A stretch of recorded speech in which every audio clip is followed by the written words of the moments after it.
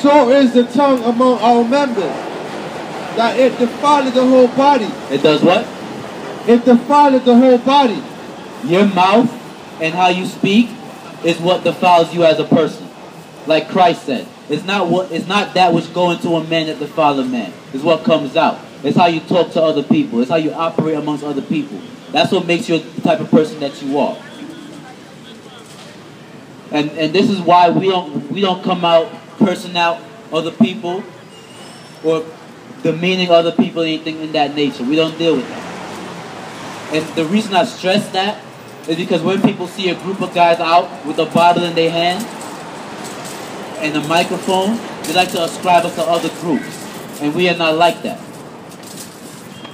And it's imperative that we touch on that, because actions like that is what prevent people from getting the word now. If you talk to, in a certain way, a certain demographic of people won't listen to you. And that's why it's important we stress that topic. Read that part again. James chapter 3, verse 6. And the tongue is a fire, a whirl of iniquity. So is the tongue among our members, that it defileth the whole body, and set it on fire the course of nature, and is set on fire of hell. It's set on fire of what? And is set on fire of hell.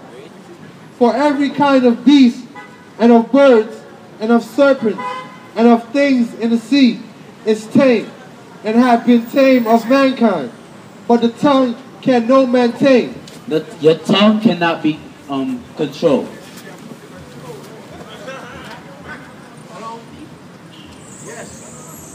The way you talk amongst other people is what's destroying you spiritually.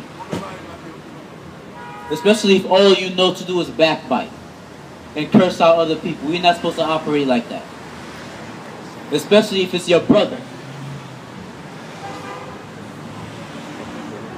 We're supposed to show love amongst our people. That's number one. That's one thing America don't teach you.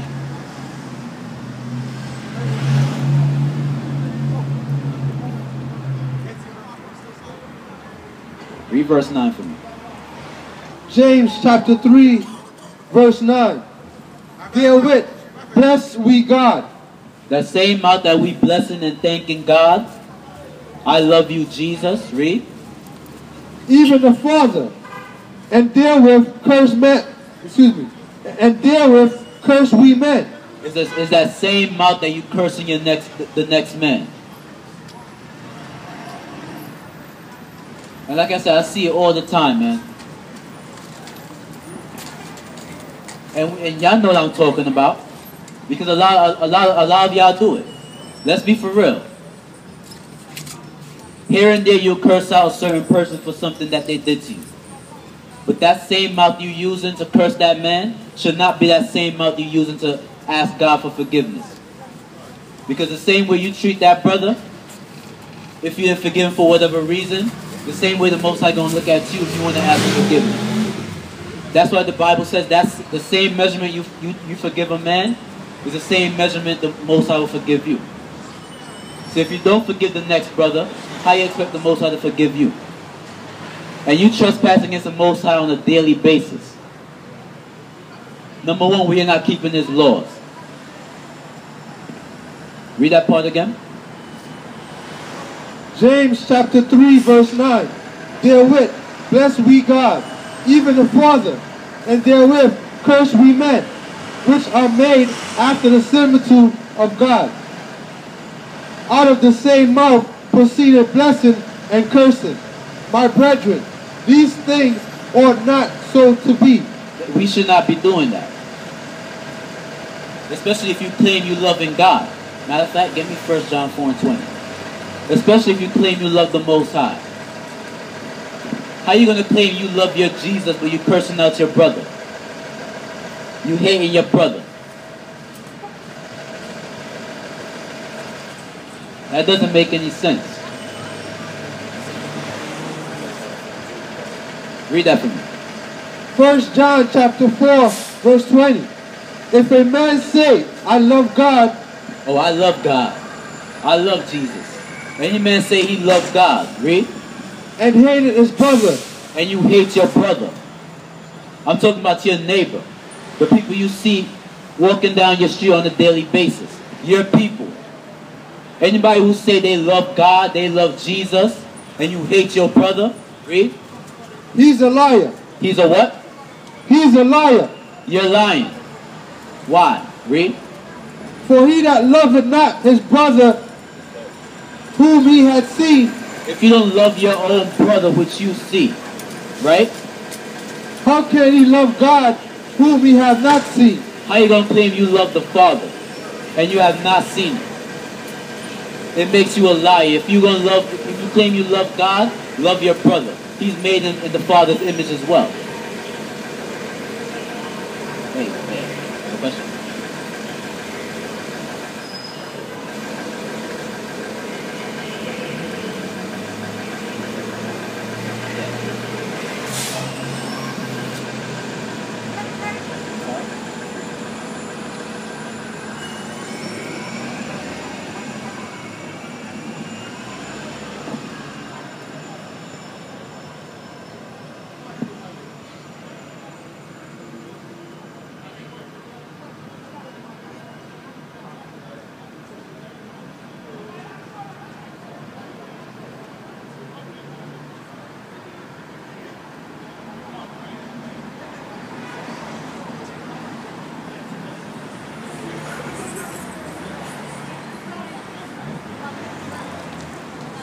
Believe in God?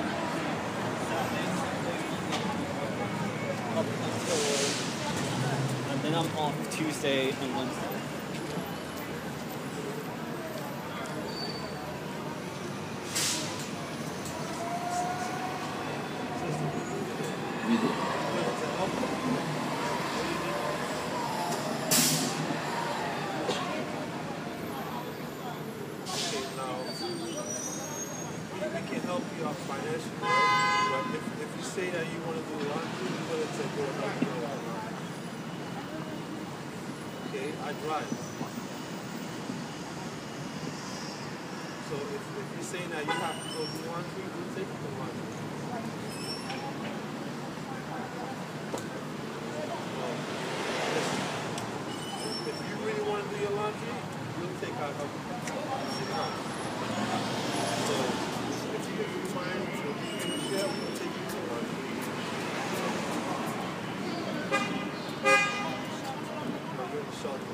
Where's the shelter? 710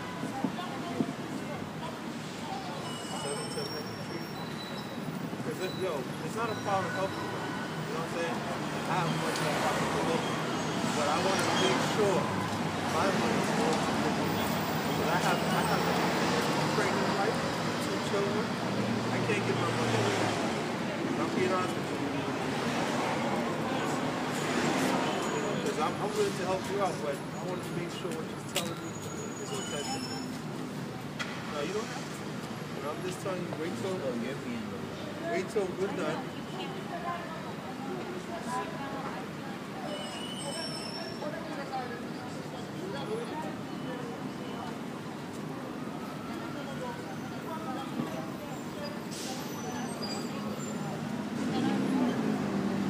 That's based upon your belief. If you believe you're going to make it, you're going to make it.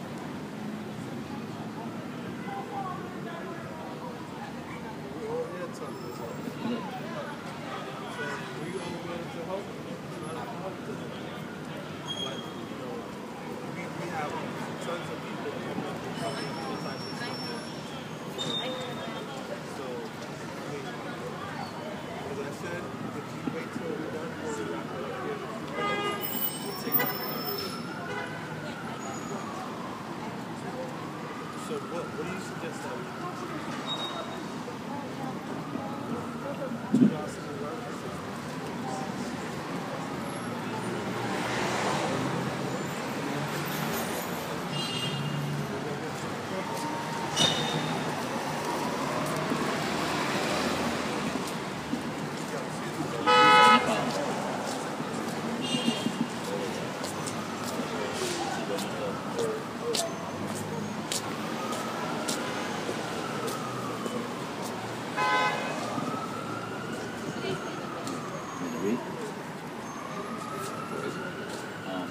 James chapter 3.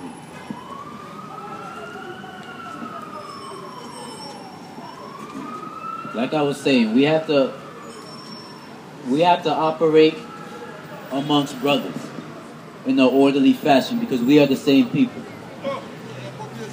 And it's not us to be coming down on each other the way we do. Especially if we claim we love in God. Oh, matter of fact, I was on 1 John 4:20.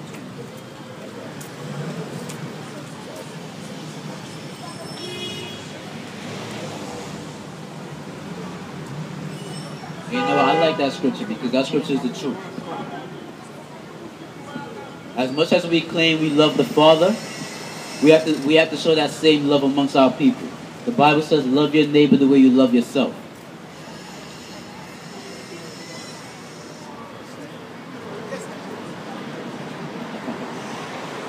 Yeah? Okay, read that from 1 John 4:20. 1 John chapter 4, verse 20. If a man say, I love God, and hateth his brother, he is a liar. For he that loveth not his brother, whom he hath seen, how can he love God, whom he hath not seen? So if you claim you love God, who you have not seen, how can you not show that same love to your brother who you see every day? Nothing is wrong with helping out another person. Nothing is wrong with showing care amongst your people. Nothing is wrong with that. It don't make you weak. It don't make you docile. It makes you a brother. Nothing is wrong with being a brother or a sister.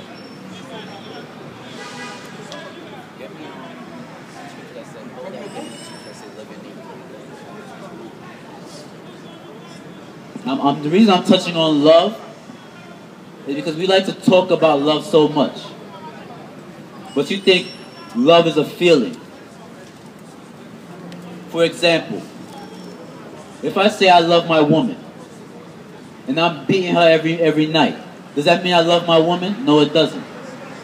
Love is not a feeling.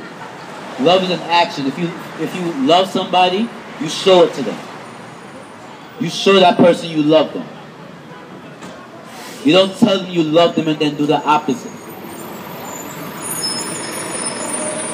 For example, if you claim you love God, show Him. The way you show you love God is to keep His commandments. They are not grievous. It's easy. So if you claim you love your brother, be there for your brother or your sister. It's that simple. Read. Romans chapter 13, verse 8. Owe no man anything but to love one another. You don't owe no man anything. The only thing you owe your brother is to love him or your sister.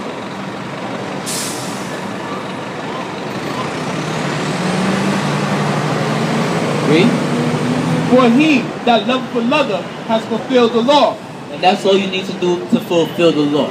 So you claim the law is done away with. When you're missing the key important thing that you talk about every Sunday is love. That's the law. To love the next person is the law. That's how you fulfill it. Read. For this, thou shalt not commit adultery. If you love your brother,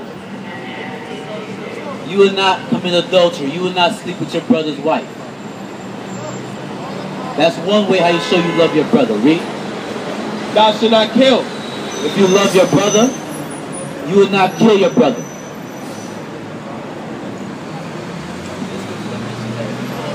It's like murder, right? Yeah. Forgot.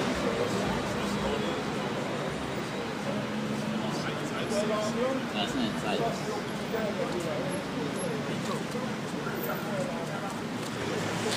Bless you. Well, that's in 1 John chapter. Yeah, it's in 1 John. The scripture that mentions hate your brother, you're a murderer. That's 1 John 3. Yeah. 1 John 3:15. All right, hold that. Read the scripture you just read. Thou shalt not.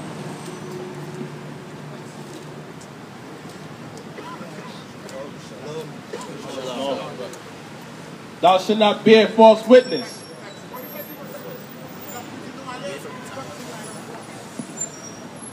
Romans chapter 13, verse 8. Owe no man anything. You don't owe no man anything. Read. But to love one another. That's all you owe the next man or the next woman. Your brother and your sister. It's to love them. And like I said, nothing is wrong with loving your brother. Showing you love your people. And we show and we love you. Because little do you know what we're doing out here is illegal. This can cost us our life. And it's definitely something worth dying for. Because Christ did it. Christ loved his people to die for them.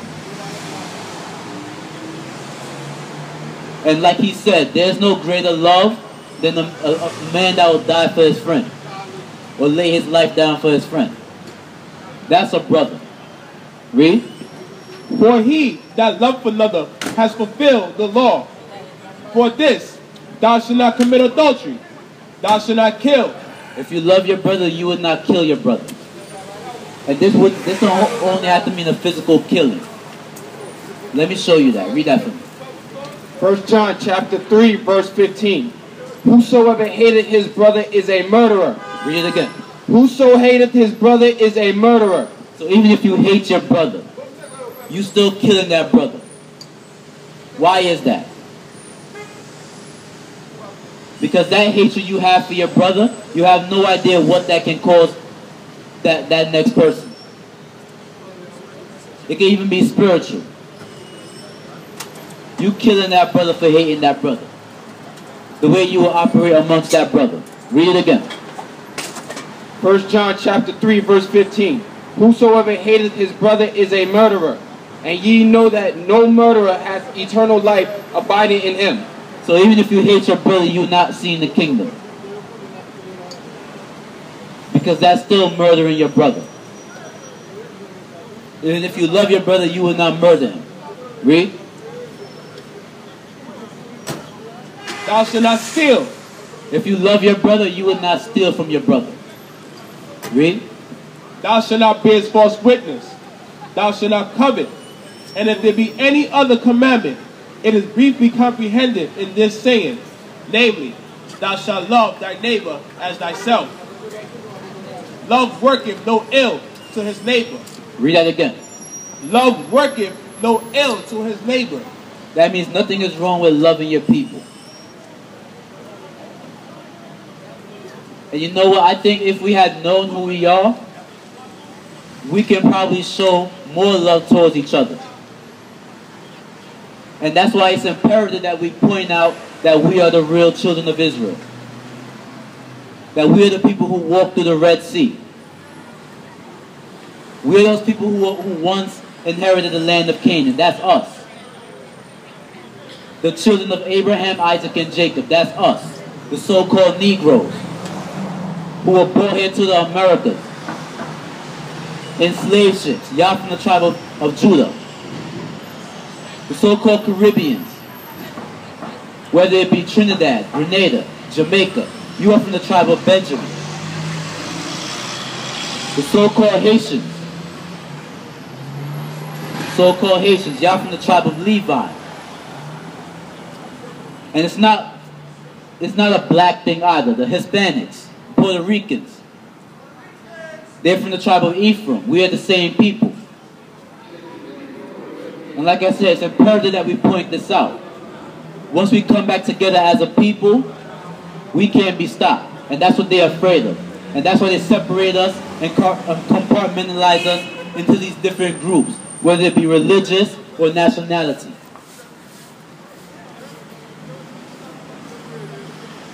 We are the same people.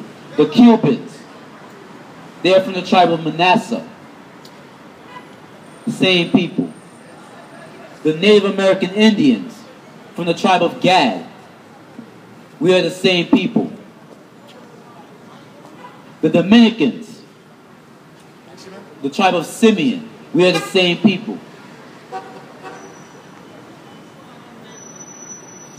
And once we know who we are, we can start coming together. Because that will never happen under religion It will never happen under politics. It will never happen under these slave names that we have attached to us. We will never come together unless we know who we are. And that's why we point that out. It's not for separatism either. We are the children of Israel. And it's time we wake up. And don't think your government don't know who you are. That's exactly why they know how to destroy you. Why is it only us that dies through diabetes, heart failure, hypertension? Why is it us? Why do they know to put the fast food in our restaurants? How do they know how to euthanize us through vaccinations?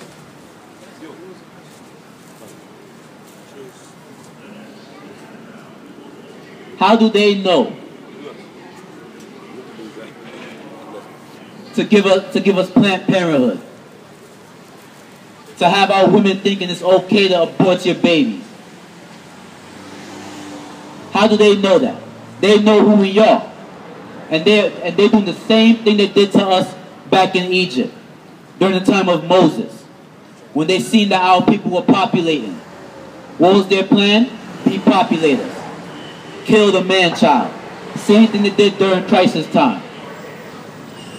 Don't y'all see the pattern? They trying to kill us. They know who we are. So they give us the drugs. They give each other guns.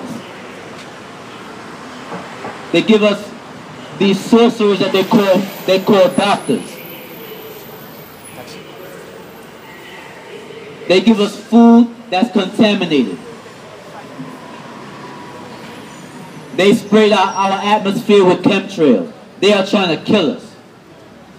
And since everybody in America is high and drunk, we have no idea what's going on. We are oblivious to who our enemy is. And it's the same government that you trust. And don't think they're not watching us. They babysitting us, trust me. They got surveillance all over. They got police every minute walking on the block. Why is that? Why are they watching us so closely? They know who we are, but you have no idea. And we seem like we conspiracy theorists or whatever when we point these things out. And we wrong and we so-called dealing with hatred when we point out who the enemy is. And the enemy is not the person that's walking amongst you. That's not the enemy. The enemy is the one that you would not expect it to be. And that's your government.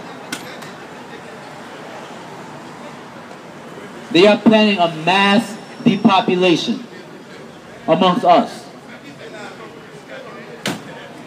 And it's time we wake up and realize what time we in. Drop everything you got. Get me Jeremiah 30 and 7.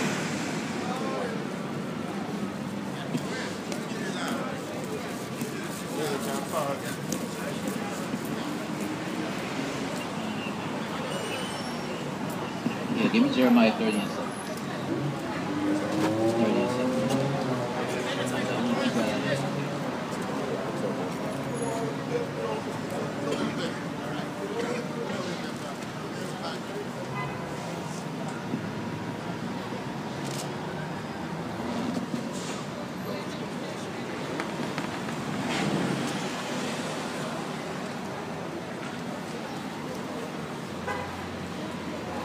You got that? John chapter 16, verse 10. Read that for me. Jeremiah chapter 30, verse 7. Alas, for that day is great, so that none is like it. And a day is coming. A day is coming that none of us has ever witnessed. Read. It is even the time of Jacob's trouble. It's what? It is even the time of Jacob's trouble. And that's the time we're in. We are Jacob. We are the children of Jacob. And that's why we point out who we are. Because if we don't know who we are, we will not know it's our trouble. The things that we are about to witness here in America, it has never been witnessed.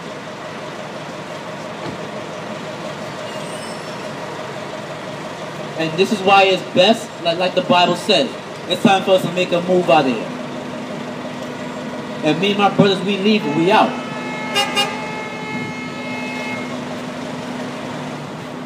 We are in Jacob's trouble.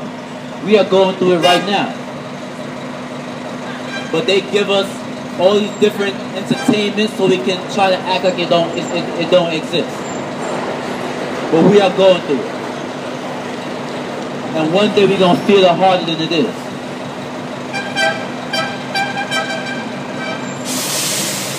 And yet again. Jeremiah chapter 30, verse 7. Alas, for that day is great, so that none is like it. It is even the time of Jacob's trouble. We are currently in our trouble, folks. And this is why the Most High is calling us back. We have to start coming back to the Father, coming back to the Lord.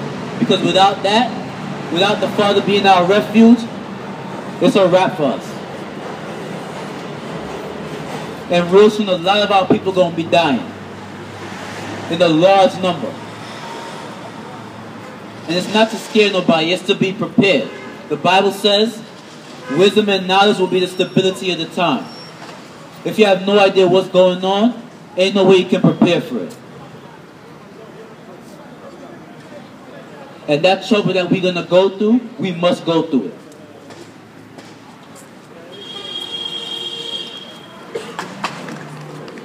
We must go through it.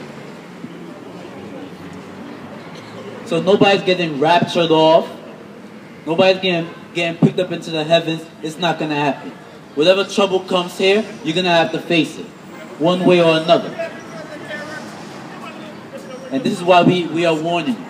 Whether you take heed to it or not, you're going to go through it. But we must prepare.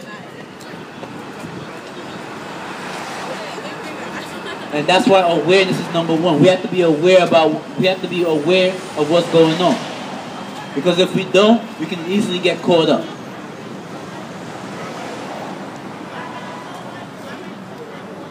And that's why we no matter what, man, we try our best to come out and shake our people loose.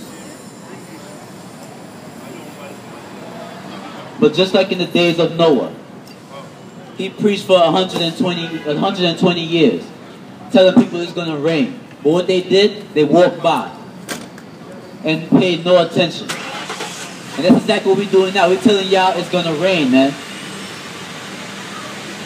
Something is coming that you are not aware of, that you are not prepared for.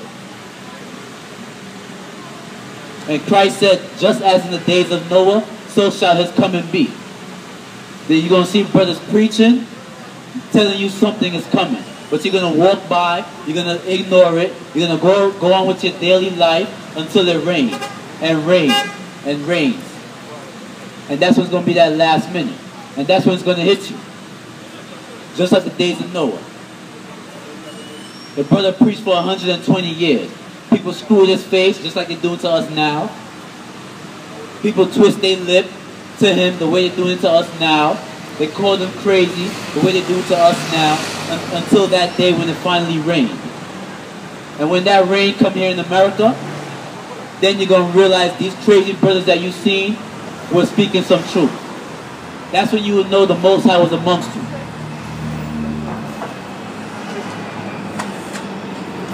And believe me,